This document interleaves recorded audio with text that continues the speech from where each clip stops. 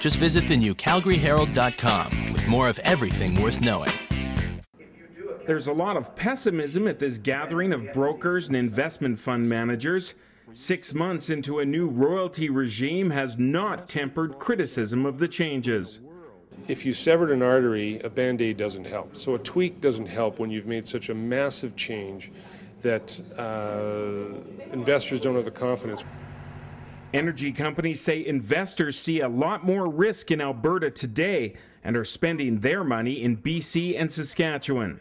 I think Alberta should look at the entire impact of having a strong natural gas and oil business in the province and look beyond just royalty rates. We're not going back. So what was there may have suited people at a certain point in time. I don't have any ability to go back, and we're not going back. Alberta Energy Minister Mel Knight wasn't backing down in front of a tough crowd, but the Energy Minister says he's flexible to energy industry concerns.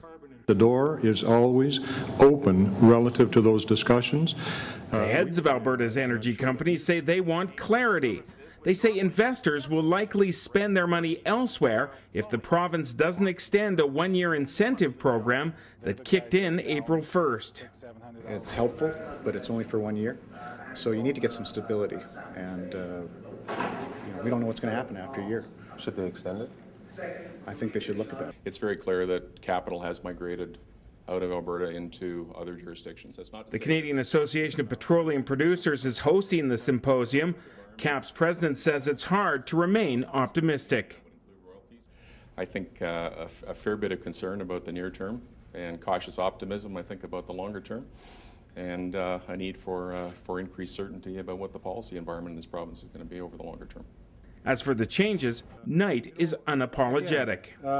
I will stand here and make absolutely no apology for the past. It is what happened. I think that what we've done is work very hard with players in the industry and certainly listening to the investment community relative to designing what we needed as this change started coming forward a few months ago.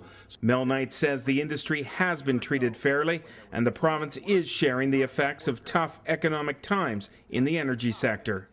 Rick Donkers, CalgaryHerald.com. Only a few service rigs keeping things up and running.